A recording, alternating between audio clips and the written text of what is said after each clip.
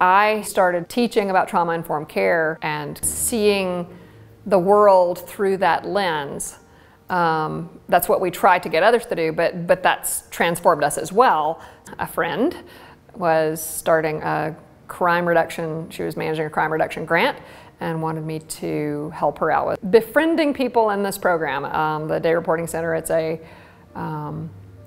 program for high-risk, high-need felony offenders with addictions, and so I would take lunch just to make friends and conversations, and sort of got into people's worlds that way, and just kind of fell in love with that population and wanted to help. What started, I assume, with the trauma-informed care, but also the trying to address addiction, has been so embraced by the community that we hosted a forum last year with the National Center for Trauma-Informed Care, because we're the only city that has done some of the things that we've done.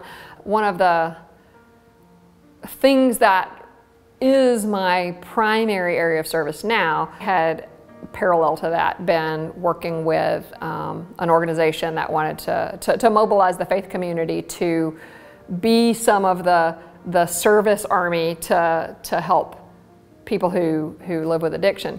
I now am heading up, a co-founder of the Holy Friendship Collaborative, which is an organization that was developed to help prepare faith communities to come alongside people who struggle with addiction. One of the things that I think is really important, as I've done some of this teaching to large groups and writing grants and getting grants, amazingly enough, has been that I keep doing the one-on-one service myself. It's not that I'm asking people to do this.